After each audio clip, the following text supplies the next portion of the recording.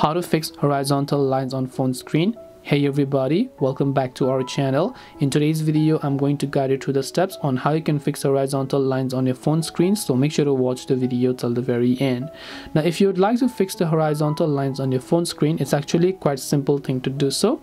Now, first of all, you have to understand two things. If the lines, such as the dead pixels that came on your screen, came after a drop, after dropping your phone, or maybe it got exposed to very hot and warm temperatures, that is why the horizontal lines could appear and the pixels on your display could be dead.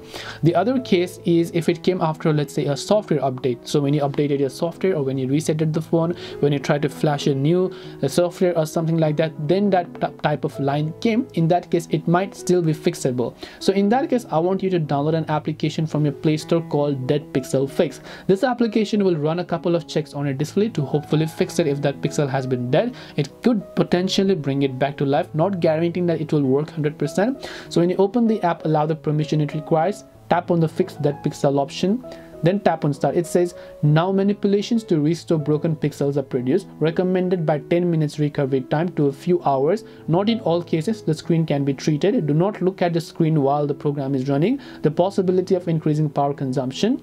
Make sure that your device is charged or connected to the charger. So what it is basically saying is when you tap on Start, it will run a couple of these type of checks on our device display. So when you do this for a couple of hours a day, you can leave it overnight, you can leave it after you charge it to 100%, then just do these type of checks. It will try to restore those dead pixels on your device. So the pixels will run extensive checks like this on your device, which will hopefully help you solve that problem. So this is the thing that you want to be wary about. It's not that this is going to be 100% solving the problem, because in sometimes the hardware could already be damaged and not coming from a software. So but you can basically run this. Hopefully some of the pixels are going to be brought back and restored to life. So hope this video helped you. If you have got any questions, feel free to leave them down below. Thank you for watching till the end, and see you soon in the next video.